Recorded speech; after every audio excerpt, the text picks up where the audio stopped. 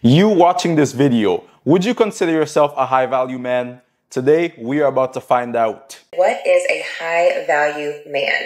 Here we go. First and foremost, a high value man really understands that he has a purpose in life that is bigger than just him. He is not driven by his own personal, individual, or selfish desires. One of the most important things to understand about high value men are traditional and family oriented. So they want a wife, they want children, they want that family unit that they can really be proud of.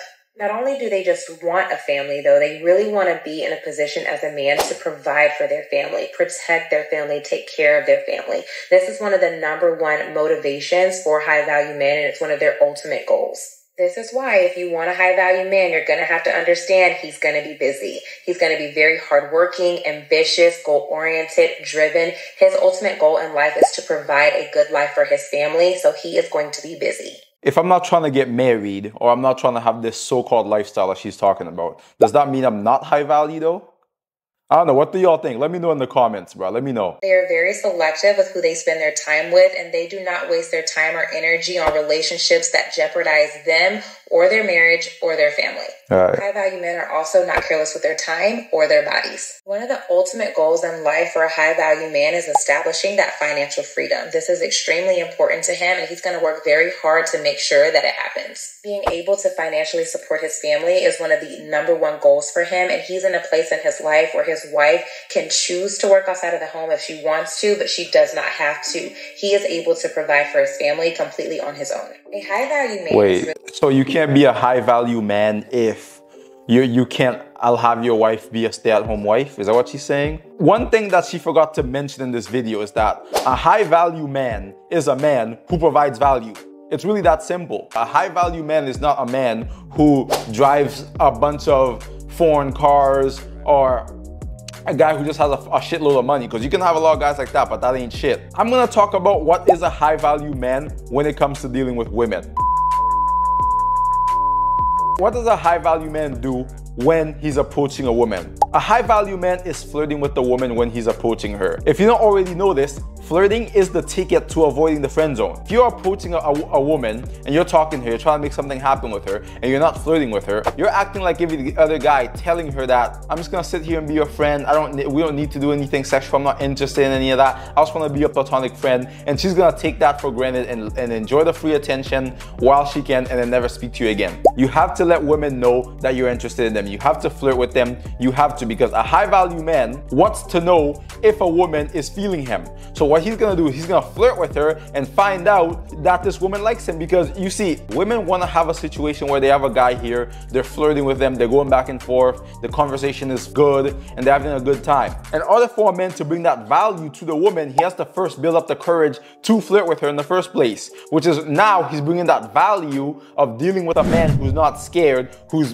giving her a good interaction, a good playful, a good fun interaction now. In order to flirt with women successfully, when you're in a conversation with them, you need to let them know what you like about them sexually and non-sexually. So an example might be, you just met this girl on the street and you're like, oh damn, you know, that's a really nice scarf you're wearing. That scarf looks really nice on you. It really enhances your beauty or something like that. We need to get out together and get a drink.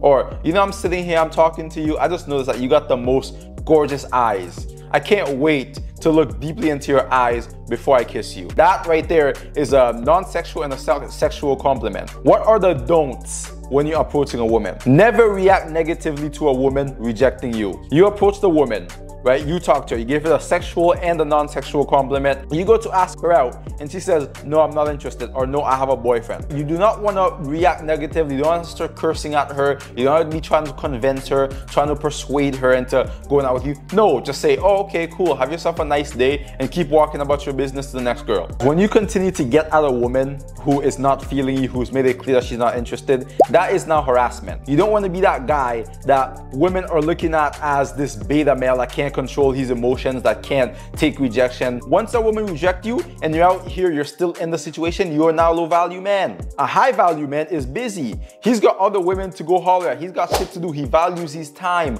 a lot. So he's got no time sitting here trying to persuade and convince a woman why she should go out with him. If you're that high value guy, she should already know you the shit and she should already want to go out with you. You shouldn't have to persuade her. You shouldn't have to convince her. Let's talk about the phone and the text game.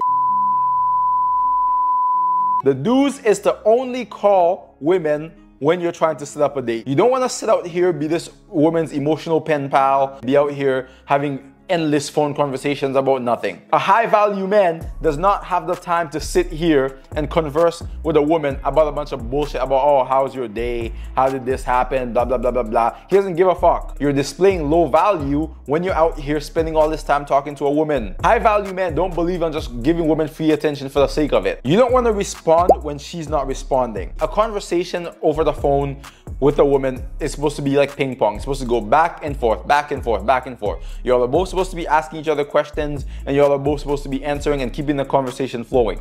What'll happen a lot of times is that you'll be texting this woman and she won't even be responding. And it'll just look like you're talking to yourself. You send like 3-5 messages and she didn't even respond to none. It just looks like you're talking to yourself now. That makes you look desperate and weak and low value. She's thinking to herself, well, if this man was truly high value, he wouldn't be trying to beg me like this to get with him. He would have other women to go to. He would have other shit going on. Why does he have all this much time? What's going on with it? I thought this was a high value, busy man. What is this? See, there's the contradiction. And that makes you unattractive. What are the do's and don'ts of a high value man when going on a date?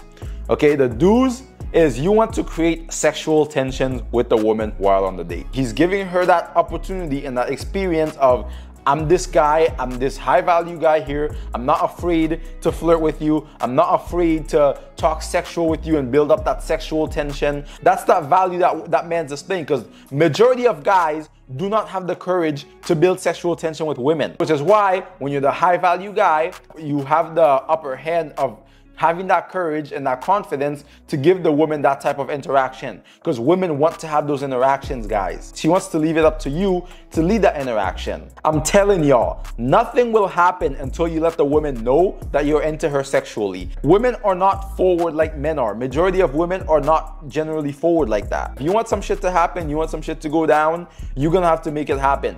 And that's you displaying that high value because you have the courage and the masculinity to make it happen. What you do not want to do while on a date with a woman as a high value man is spend too much money on the date. You see, this is where the contradiction happens now. See, she's talking about a high value man supposed to be rich, supposed to have all this money. Even if you are, you do not want to spend no more than $40 on a first date. Now, if this woman is your girlfriend, your wife, or your fiance, a woman you've been seeing a long time, there's a little bit of an exception to spend a bit more money on her because she has earned this position of being your wife or girlfriend or fiance. You don't need to try to prove anything to the woman. You want the woman to get to know you, not the amount of money you have. You want her to get to know you and like you for you, not for the money you have, my G. You want to give the woman an opportunity to deal with this high value masculine man, not money. A lot of y'all will complain that women use you for your money, women use you for this and that, you spend all this money and she made you, she didn't make you do anything. You allowed this shit to happen by bragging and boasting and leading with your wallet. You allowed this shit to happen, not her. Click the video on the screen, man, to find out the things women love but will never ask for.